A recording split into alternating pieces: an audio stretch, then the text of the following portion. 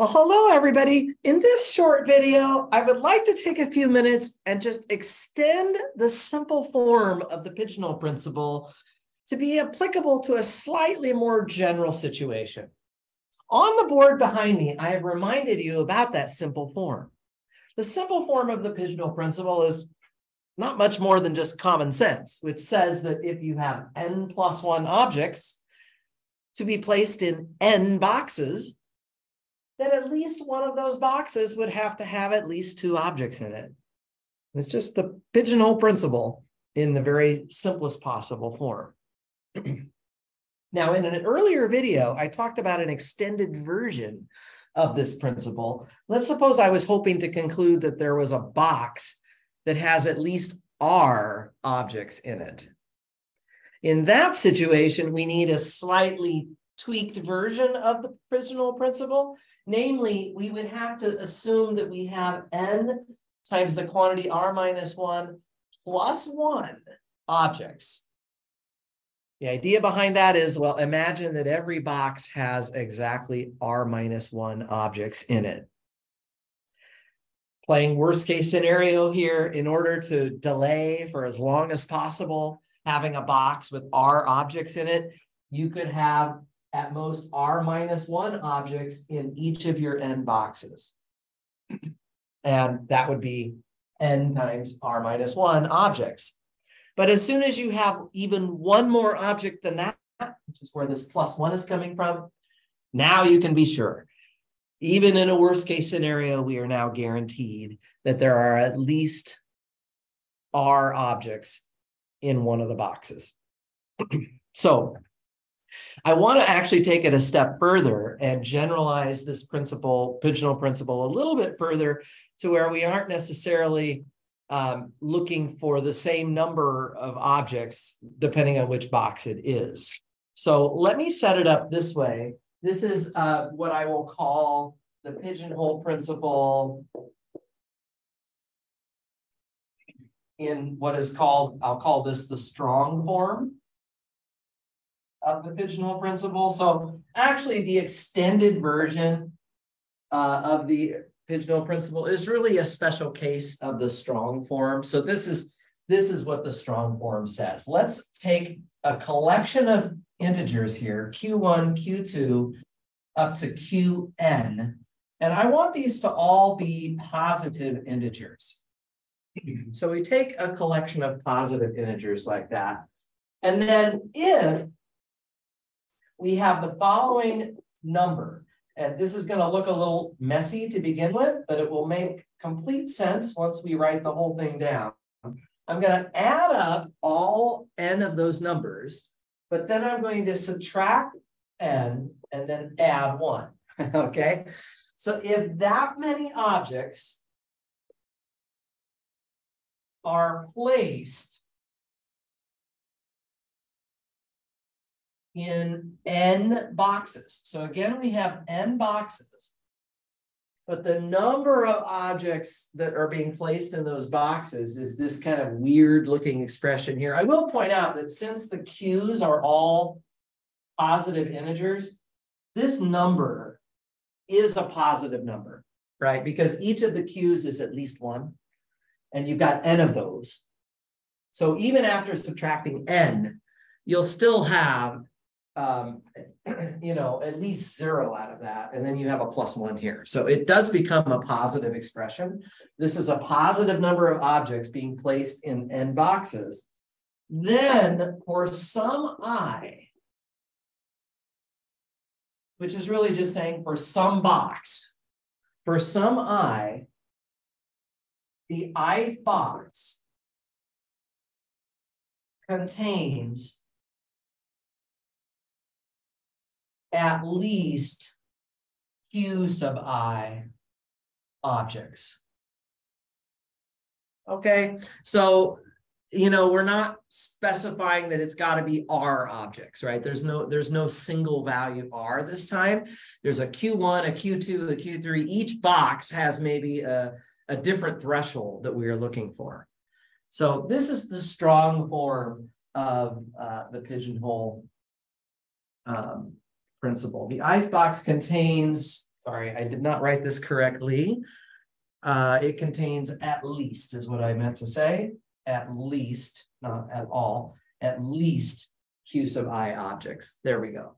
Now I think I have it right. For some I, the ith box contains at least q sub I objects here. Feel free to pause if you need a moment to write this down or digest it a little bit. But that's the idea. Okay. Now I will just note that if all of the q's, so this is a remark here, maybe we'll start with this little observation. If all of the q's are just equal to r, so if q1 equals q2 is equal to ... is equal to qn is equal to r,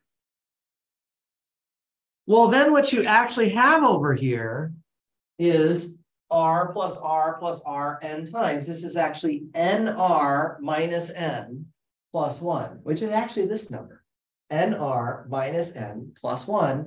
And the conclusion would be that for some box, there are at least r objects in that box.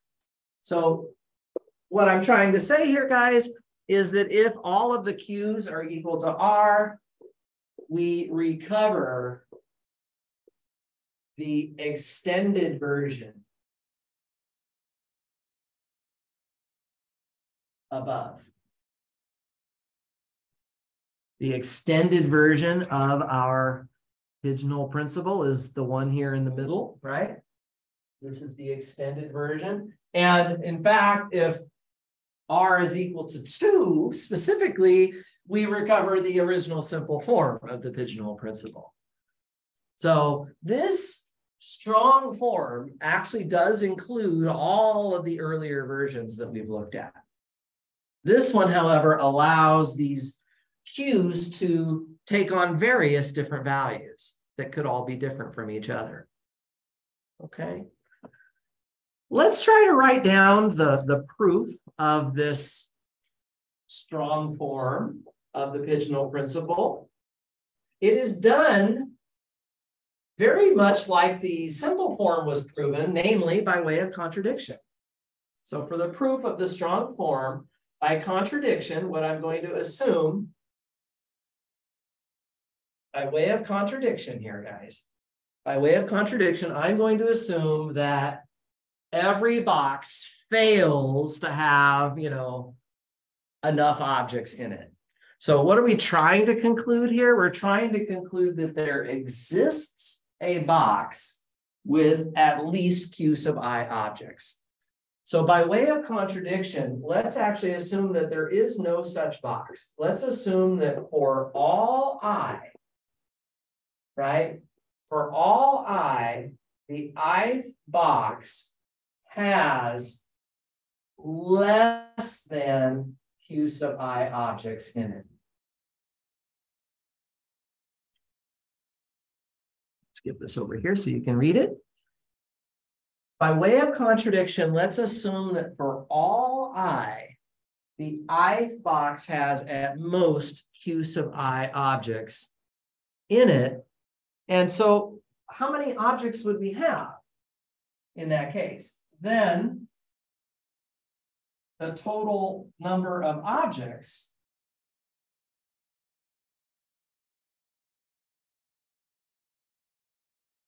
so we just add up how many objects are in each box, right? Well, the first box has at most q1 plus 1 objects. The second box has at most q2 plus 1 objects. This should be minus 1, and so on, ... The last box, the nth box, has at most qn minus 1 objects in it.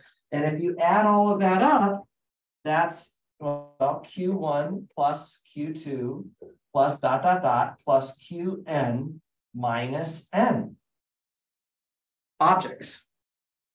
The total number of objects is less than q sub n, q sub 1 plus q sub 2 plus ... with a minus n on the end of it. But we have more objects than that, right? we are assuming that we have one more object than that. Okay. And so that's where the contradiction is going to be coming from. By the way, this is a slight typo in my proof here. This should be the number of objects is at most. It could actually be equal to this because each box could just fall one object short of its Q sub I threshold. But still, when you add up that number, you get a result that is less than the number of objects assumed in the principle. So that is basically a simple proof by way of contradiction for this strong form of the Pigeonhole Principle. Let's take a moment and write down an example to illustrate this Pigeonhole Principle. Come over here, and let's try and do a quick example together.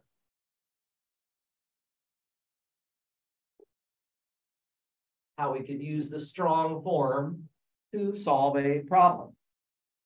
How many poker cards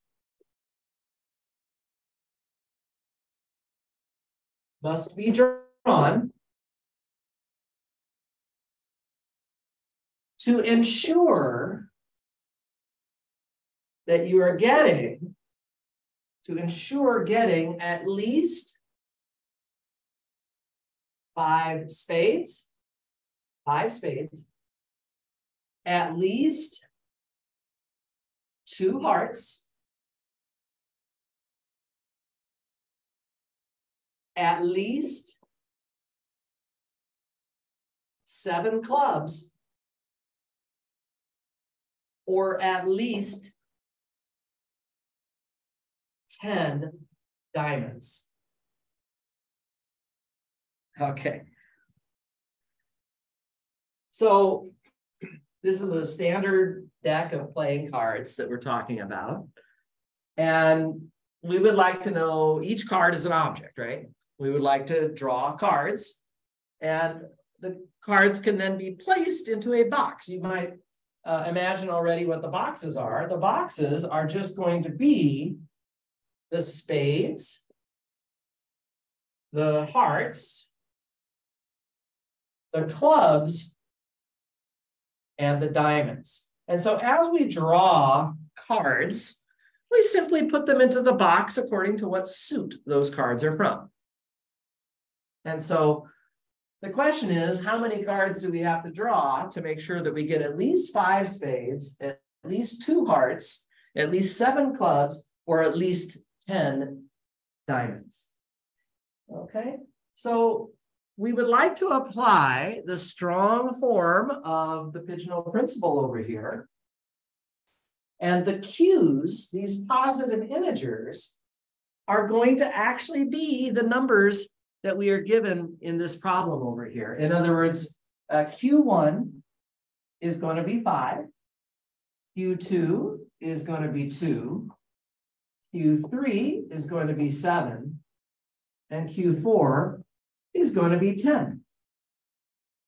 And in this case, of course, we see that n is equal to 4. That's always representing the number of boxes that we have. And so coming back over here again, just to double check what the setup is, we have all of those positive integers Q1, Q2, Q3, and Q4. And then we're going to create this number of objects. And if we place them into the 4 boxes, then at least one of the boxes will have at least as many objects as we were required to produce. So let's just take a look at this. So by the strong form,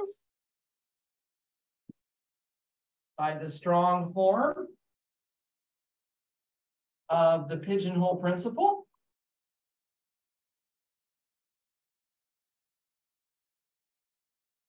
we need how many cards? Well, Q1 plus Q2 plus Q3 plus Q4, that would be 5 plus 2 plus 7 plus 10. And then we have to subtract n, which is 4, and then add 1. Let's check this out. 24 minus 4 is 20. Add 1, it's 21 cards. Pretty simple, right? Again, guys, we actually could just reason this a little bit from common sense as well. You could say, sort of play devil's advocate. What's the worst case scenario? We're supposed to get at least 5 spades, at least 2 hearts, at least 7 clubs, or at least 10 diamonds. What if we didn't get any of those things? How long could we hold out not getting at least one of those 4 things to happen? Well, I could get 4 spades. I could get just 1 heart. I could get 6 clubs, and I could get 9 diamonds. Yeah. So that's 4 plus 1 plus 6 plus 5. That's 20. That's as long as we can hold out drawing cards without getting the required minimum threshold, at least in one of my boxes. So if we add just 1 more card to the total of 20 that we already got, that would be 21 cards. That's what we would have to have. Okay. So this is just, again, a stronger version of the same pigeonhole principle that we've been learning about previously, along with a nice example to illustrate it. Again, from that strong version, we can derive the earlier extended version and the simple form from the very beginning as well. It's all tied together here. I hope that these examples and ideas behind the pigeonhole principle have made sense to you so far. If you have any questions, by all means, reach out to me and let me know. But I want to thank you for your time for watching the video, and I look forward to seeing you again in the next video. Bye for now.